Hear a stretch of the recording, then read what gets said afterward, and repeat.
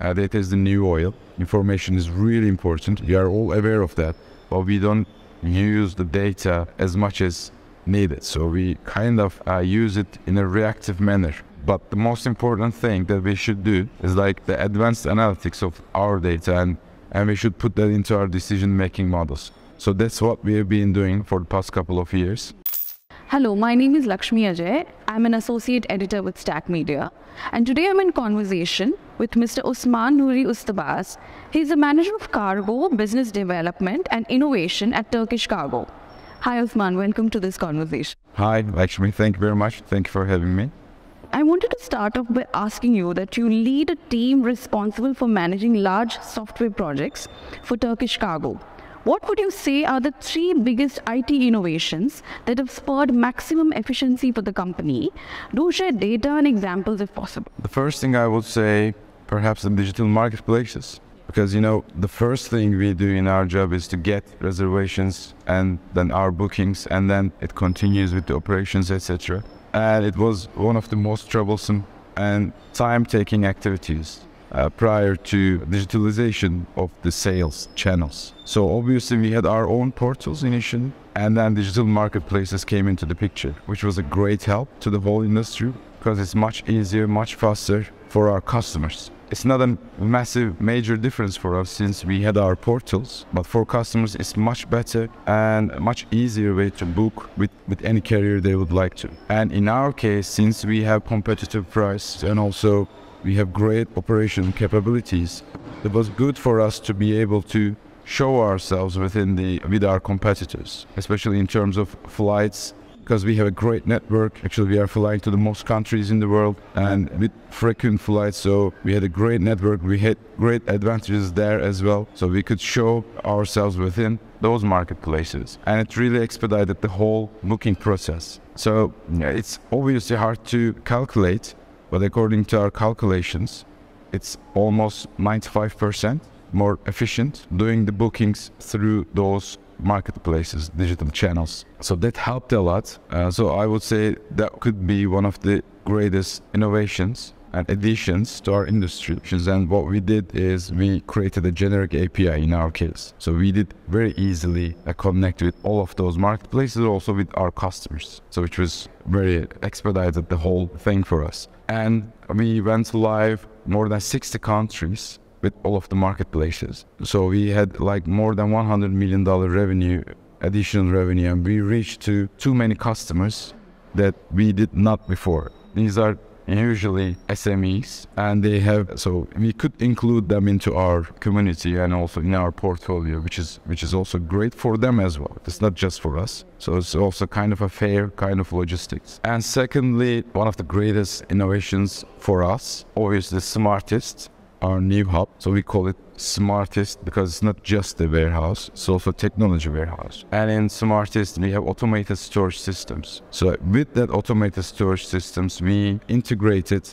work order system with our WMS system, which is a great addition to our operational efficiency, which increased a lot the efficiency because, our industry is very prone to human error, obviously, because we have manual, due to the structure of our cargo. It's not like e-commerce cargo. We have very different and weird even dimensions. Yeah. So you have to manual labor, and with manual labor, obviously some, not just errors, but the low utilization levels are coming with. So with work order integration, with automated storage systems, when you integrate it together, you build the quality in your hub operations very much. So it was a great advantage and innovation for us. So we have seen huge benefits out of it. Also, thirdly, I would say RPA systems. It's not a new technology. It's an easier and quicker way to integrate, just get rid of mundane tasks. So we also utilize that a lot. We have more than 10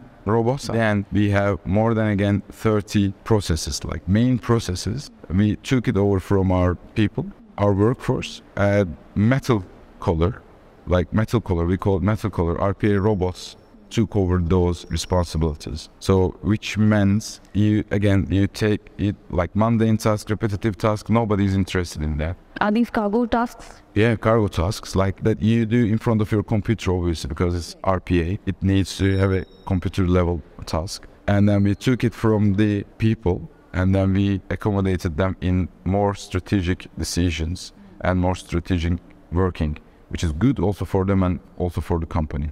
So mundane tasks are now done by the RPA robots in over 30 processes. You look after innovation.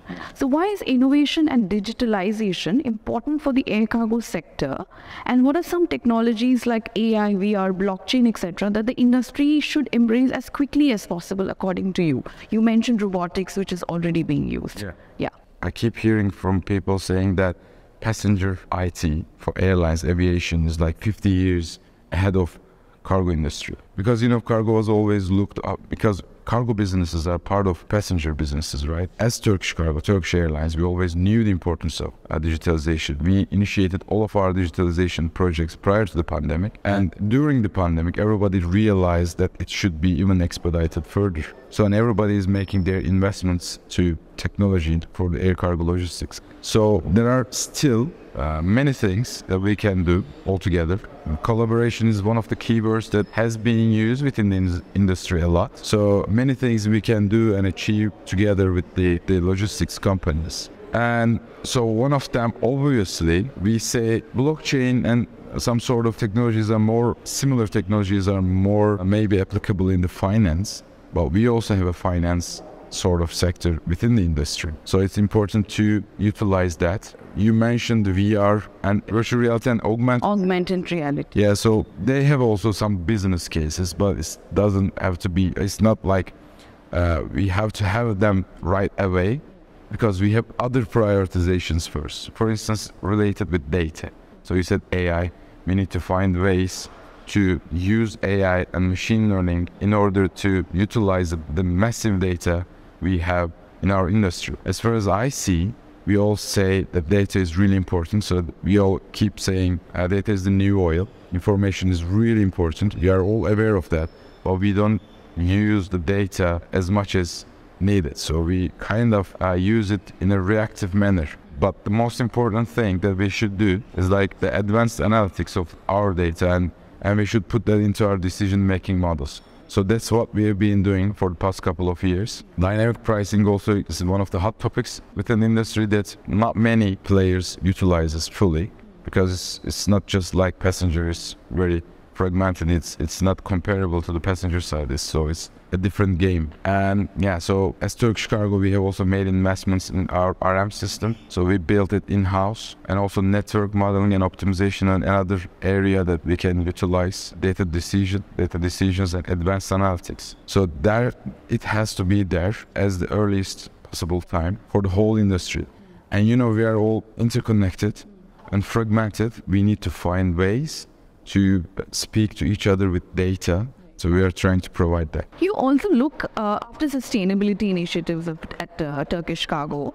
What are some of the latest initiatives made by the company that have been deployed, and how do you advance the sustainability agenda? So we had made a concrete plan with the mother company, and we initiated and executing those plans. So the results are already here. They are it's easily to see the results, because like companies, like independent rating companies such as EcoVadis. So we are silver medal awarded by the EcoVadis recently. So which is an increase from the bronze medal which we had initially. The leading part of our sustainability is going to be SAF initiatives, obviously, because carbon offsetting is also something we are looking into, but it's not eliminating, it's just sort of offsetting, obviously, from the name. So we are more interested in SAF, and we also work with top universities in Turkey to create even better microalgae based SAF studies. So it's going to even decrease, obviously, the carbon emissions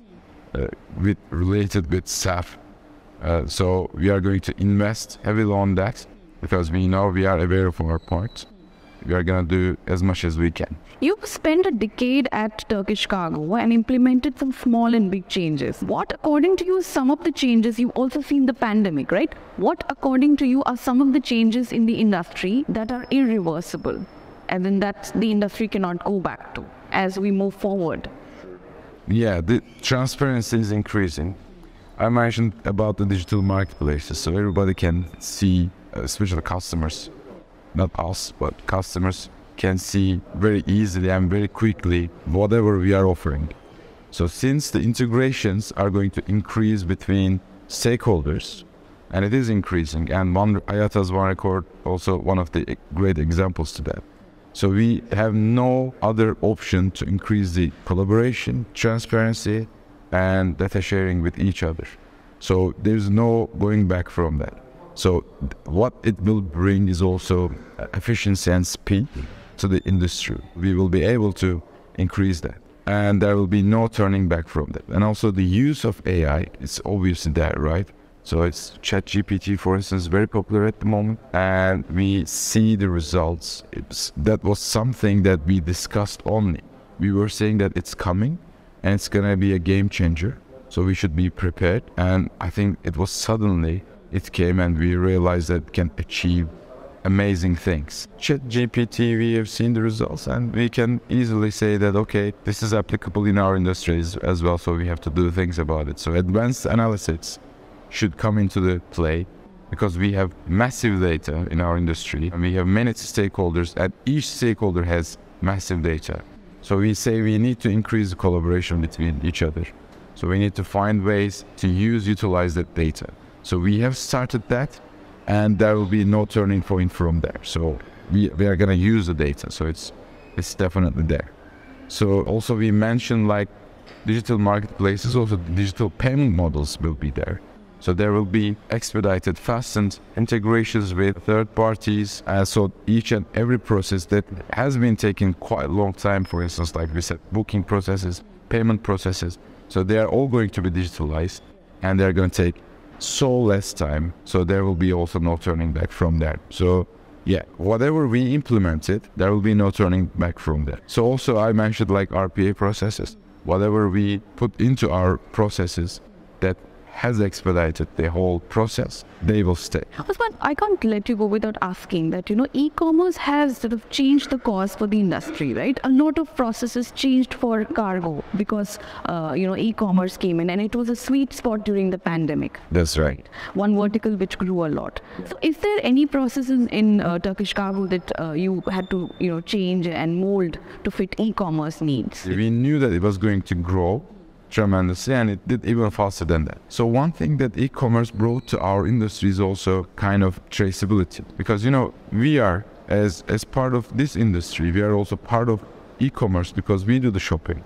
We have to see where our cargo is at any moment, at all times.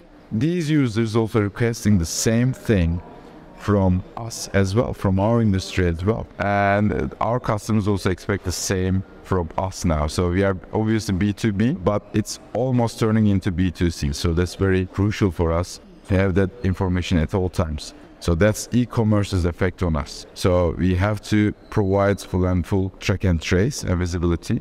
So we are trying to achieve that with the help of new technologies. So we are going to also, as Turkish Airlines, Turkish Cargo, we are going to implement that in our processes. So we will be able to track our ULDs and cargo instantly, and so we will be able to provide that information to our customers as well. Also, another thing I might add, as you said, the effect of e-commerce into our industry. One effect is going to be eventually, this is what I guess, will be piece level tracking, because we don't do that. In e-commerce it's much easier, obviously. In our case, our cargo is quite different. But if we can achieve to track cargo on a piece level, it will all obviously going to be a game changer, and it will increase utilization in all sorts of levels, like in sales, operations, anything. So it will have huge impact in the industry. So I think if that will come because of e-commerce. Thank you, Osman, for this conversation. Thank you. Thank you for having me.